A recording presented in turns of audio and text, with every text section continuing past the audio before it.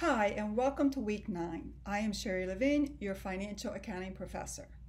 As a reminder, we are in Week 9, which means we're at our 75% mark. Congratulations for making it this far, and know that I have a lot of confidence you will finish this course in just 4 weeks. This week, we will be learning more about long-term liabilities and the time value of money. Accounting for bonds payable is a main topic this week. You need to understand the time value of money to account for long-term liabilities. Long-term liabilities are those that have a maturity date beyond 1 year, or operating cycle, whichever is longer, and include bonds payable, long-term notes payable, mortgages payable, and warranty payables. You will want to review FASB's Accounting Standard Codification numbers 405 and 470. Of course, reading FASB's codification may be confusing, so if you're having trouble understanding the codification, I highly recommend the Wiley GAAP book, which is in our O'Reilly playlist. All debt accrues interest, unless maybe you're borrowing from your sweet and generous grandmother.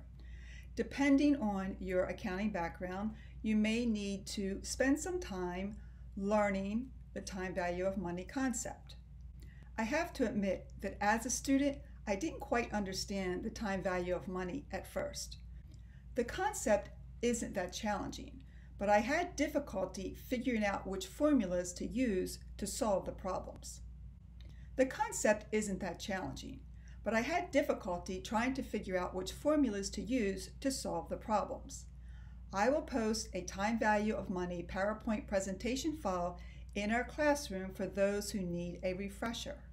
The basic concept is that money, when invested, earns interest, which increases your investment over time.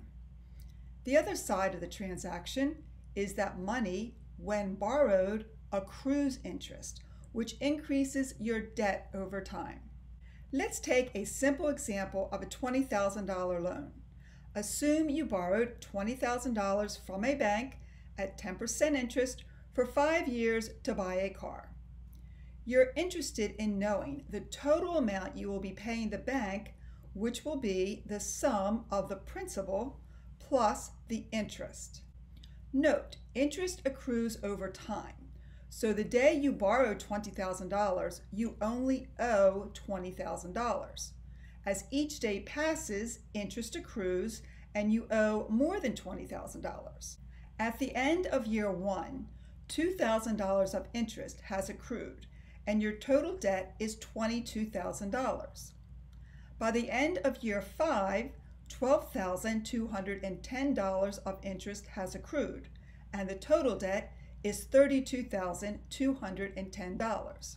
Thus, the borrower will have paid $12,210 in interest and the lender earned $12,200 in interest revenue.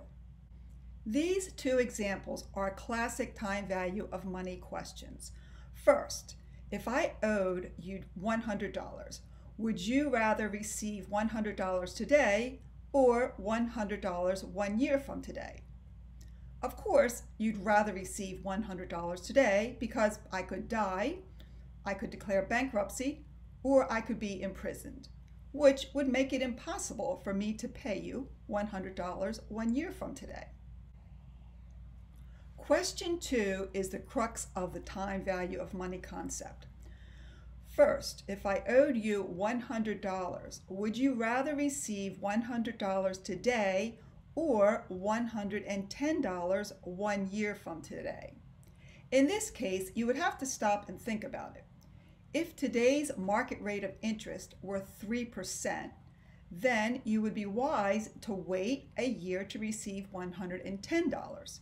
Because if you invested $100 today, it would only be worth $103 1 year from today. Again, I will post my time value of money presentation slide deck in the class for those who need a refresher. Please check your syllabus and complete the deliverables for this week. As a reminder, Graded Quiz 3 is due at the end of this week. Thanks for listening. I look forward to seeing you in class. Bye bye.